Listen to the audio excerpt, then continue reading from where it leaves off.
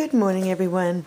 This is Sophie, and she's got the belt of my bathrobe. Watch what she does. She's so funny. Oh, no, she's not going to do it. What are you doing? Get over here. Come here, Sophie. Come here. Come on.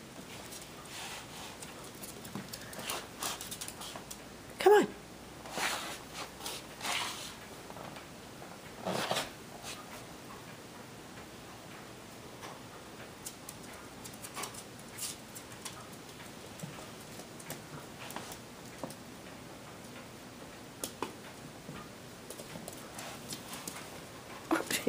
She keeps losing it.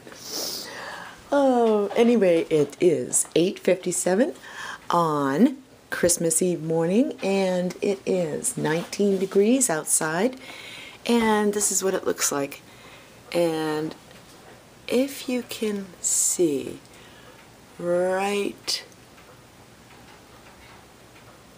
around here somewhere, you can see the moon out in the sky this early in the morning.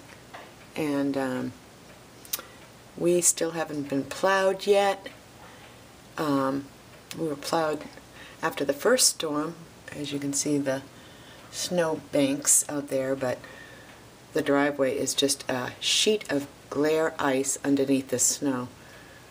And there are some icicles hanging. But that's what it looks like out here this morning. Anyways, this is some raisin pecan bread that my husband made last night. All of a sudden, he thinks he's Betty Crocker.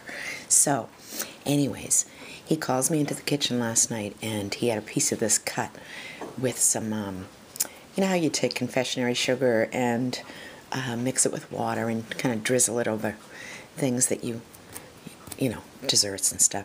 So I could smell this cooking. It smelled really good. But it's, look at this. It's like a brick.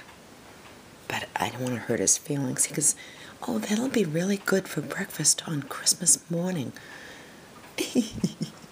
It might be what we're having for Christmas dinner if we don't get out of this yard today. Like I say, that driveway is a sheet of ice underneath that and on top of the snow. It's like a thick, like an inch crust of snow, of ice on top of it. And so we might be having that bread for dinner. No, actually, you know what? I have to look and see. Oops, all my ice cubes are falling out of that back tray there. Let me see. Of what I could make for Christmas if we don't get out of here.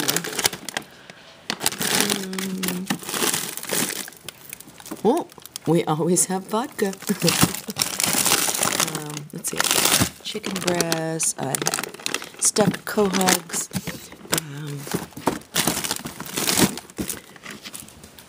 more stuffed quahogs, and what is this? Oh, I think that's breaded chicken. And, oh, I have frozen chili.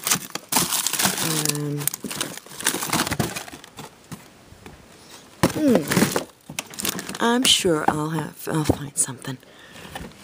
Let me see, what else?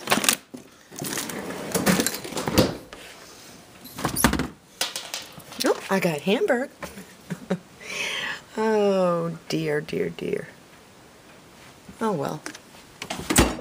Hopefully we'll get plowed out today and be able to get up that driveway.